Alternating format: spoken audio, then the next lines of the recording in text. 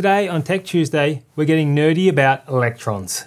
We're going to look at why if you don't size a wire correctly, it gets hot and potentially lets the smoke out. We'll go through the governing rules that dictate how much current a circuit is going to draw, and finally, we're going to look at why sometimes things just don't add up to what you expect. All right, let's go.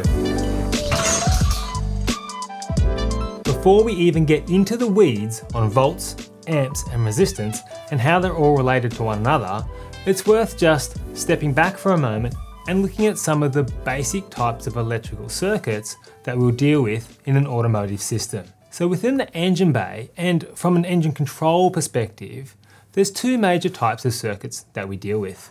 Sensors, which relay information into the control system, and actuators that are being controlled by the control system, either an ECU or a PDM.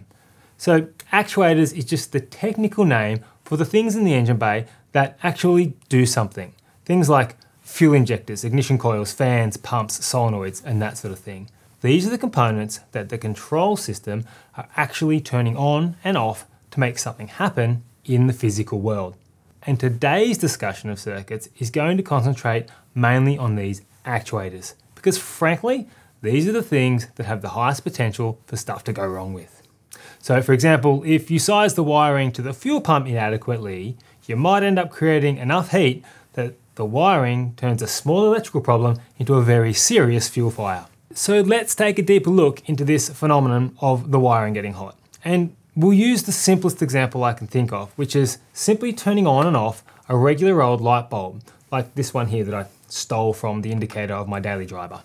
Now, as you can see, this is a really simple device. You apply power to the bottom and ground to the body of the globe and the light turns on. The question is, why is getting the gauge or the thickness of the wire important for an electrical circuit though? And to answer that question, we need to get a little bit nerdy, because the gauge of the wire required is proportional to the amount of current that the circuit is drawing, and current being drawn by the circuit is proportional to the resistance of the thing it's controlling. And this is where our old friend George Ohm steps in with Ohm's law. You see, Ohm's law is what we use to relate current, voltage, and resistance. And Ohm's law states that voltage equals current times resistance, or V equals IR. So what does that mean for powering up our light globe, or a fuel pump, or a nitrous solenoid, or any other device that you may have in your engine bay or your entire vehicle? Well, traditionally, we are using a 12-volt electrical system, or when the engine's running, maybe it's 13.8 volts, because that's what the alternator is regulating the voltage to. In the real world, you could be at 14.2 volts, 14.4, even 16 volts, depending on your particular application. If you're not sure, then just grab a multimeter, set it to DC voltage, and measure the voltage across your battery with the engine running.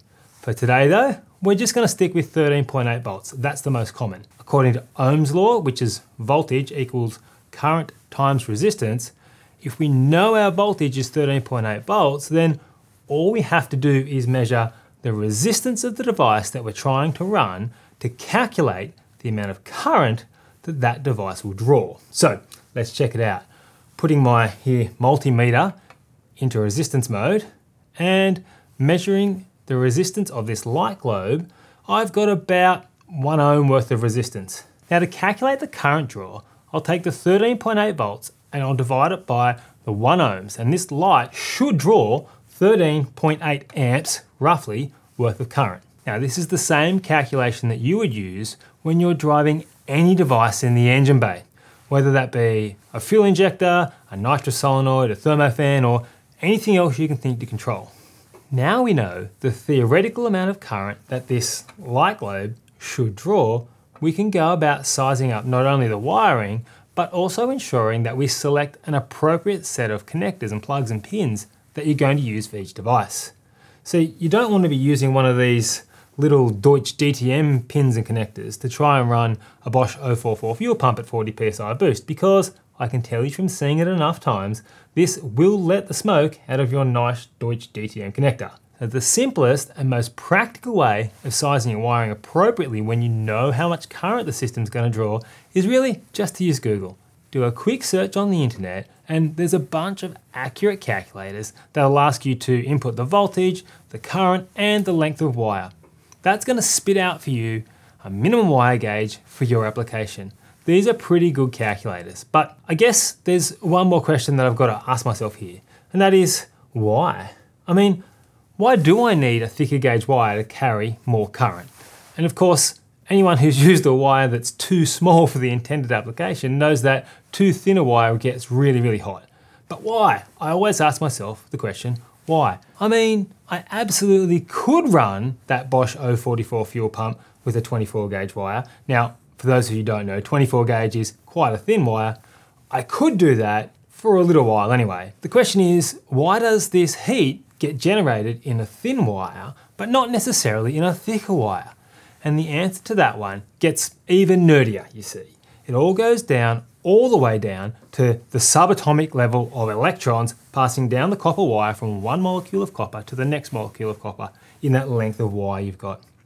You see, amps, or current flow, is a measure of the actual number of electrons that are being moved through your circuit. So now imagine two scenarios with the same current draw.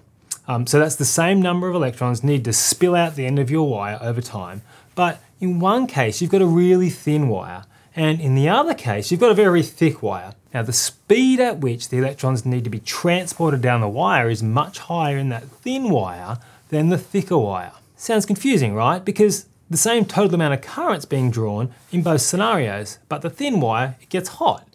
So let's just change the way we're looking at this from electrons in a wire to, say, water in two different hoses. We've got our first hose, which is your regular garden hose. It's quite thin. That's your thin wire. Then we've got the second wire, which is a much thicker hose. Maybe it's a fire hose. Better yet, it's one of those giant water pipes that supplies the whole town.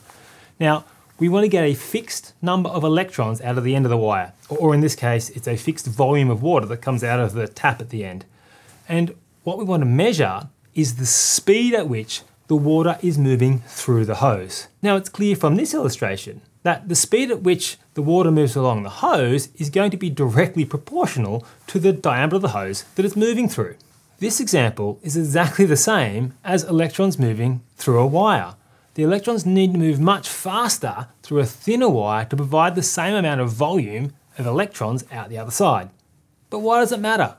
Well, the faster that the electrons have to move down the wire, the more heat that gets generated in the wire itself. So when you ask a very, very thin wire to transport a high volume of electrons along it, then it can do it, but it generates heat. And depending on how much current you ask for and how long you ask for it, that heat can get too much for the wire covering, and that is where you let the smoke out. And once the smoke is out, there's no putting it back in. So now we've got an understanding of how to calculate from Ohm's law how much current a device will draw. We actually understand now why pulling too much current through an undersized wire can cause it to heat up. Let's look in practice how a real electrical circuit reacts. And to illustrate this, we're going to go back to the light globe. And we're going to use a bench power supply here. It's got a built-in current meter. So on this unit, I can actually set the supply voltage to any number of voltages, but I'm going to use 13.8 volts. And we're going to be able to measure the actual amount of current being drawn by the whole circuit, which is just going to be a light globe. And for those of you still watching, this is exactly the type of measurement that Haltech PD16 PDM can give you as well, both in real time as you're viewing it in the software, or as log data that you can go around the track, do a few laps, and then come back and review later.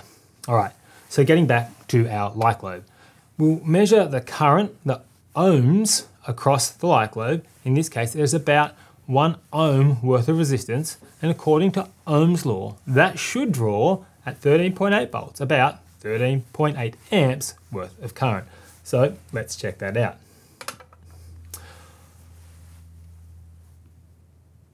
Well, that's embarrassing. Did I just break Ohm's law, like the fundamental law of electronics that has been relied upon for the last 200 years to design everything electrical you've ever seen? Of course not. You see, the light globe, that little wire in there, there's nothing at all special about it. In fact, It's just a very thin piece of wire inside the light globe, and when I put power and ground across it, for the first moment it actually would draw about 13.8 amps worth of current. And those electrons, they do get drawn through the wire at lightning speed. So much so that the element or filament in this light globe gets very hot. So hot in fact that it glows. You see, a light globe like this is the perfect example of where we actually leverage the fact that when you draw enough current through a thin wire, it'll heat up. The difference here is we use this to our advantage in a light globe. We intentionally want to get that wire red hot so that it provides us with light. What about the current draw? Why did the power supply say that the current draw was so much lower than what we had calculated it should be? Well, you see, that's the other thing about heat. When we generate it in the wire, the hotter the wire gets, the more resistance builds up. So as we turn the light on, the globe itself draws a lot of current. But as it heats up and starts to glow, well, the resistance in the filament goes up as well, and therefore the actual current requirement for the globe goes down, and that's why we only saw a couple of amps on the meter. So let's have a recap. Using Ohm's law, we can calculate the expected maximum current draw on any circuit. Armed with this information, we can appropriately size the wiring to high current devices. We also know why and how things go pear-shaped when you undersize the wiring. Now, we also introduce the idea that just measuring the resistance of a component may not always tell us the full story about the amount of current the device is going to draw in a real-world application. See, things like fuel injectors and ignition coils, they're switched on and off at really high frequencies. So while you may measure the individual component resistance and calculate the current draw, the total current draw over time for the fuel system or the ignition system varies significantly with things like RPM and engine load, because obviously the injector is open for longer as manifold pressure goes up. So the real-world practical application of Ohm's law actually requires a little more thought than first anticipated, because it's nuanced. The good news is devices like the Haltech PD16 that can give you real-time measurements of the actual current being drawn by a circuit and give you the ability to either shut a circuit down or perhaps leave it active for a predetermined period of time gives you, the end user, full control and diagnostics over your entire vehicle's electrical system. Now, I know that was a really nerdy and wordy Tech Tuesday video, so when answering this week's viewer question, I'll make it a simple one. JDM Frch, which I think is JDM Freak with no vowels, asks, I'm doing an RB swap into my air chassis. What would you recommend? One of your plug-in ECUs or a fully terminated harness? Well, JDM Frch. For that one, I'm going to go along with the ECU and terminated harness option. This is going to give you a brand new wiring harness rather than taking a used Skyline harness and then removing all the parts that you don't need and then still being left with a 20 or 30-year-old harness that's been hacked apart. You're going to get a brand new Haltech delivered fully terminated harness. Plus, your air chassis doesn't have any of the other subsystems that might be in existence within the Skyline itself. And so it's probably a better application, and it really doesn't matter whether that's an air chassis or you're putting it into an MG or you're putting that into an old Data or whatever it might be. My answer to this one is actually fairly consistent across the board with the whole patch harness versus terminated harness question. If you are using an RB engine and it's still in a Skyline, then I would go with the Skyline plug-in. But if you're taking that RB engine and you're shoehorning it into any other chassis, then you go with the terminated harness with an Elite ECU option. Well, hopefully that answers your question, JDM Frch. That's all we have time for on today's Tech Tuesday. Don't forget to ring the bell, subscribe to the newsletter, or if you want to disagree with anything I've said, it's YouTube, put it in the comments down below. I'm Matt from Haltech, and I'll see you next Tech Tuesday. Thanks for watching, guys. If you like this video, smash that like button. We put out a new video every week and sometimes even two. So don't forget to subscribe to our channel for more awesome content.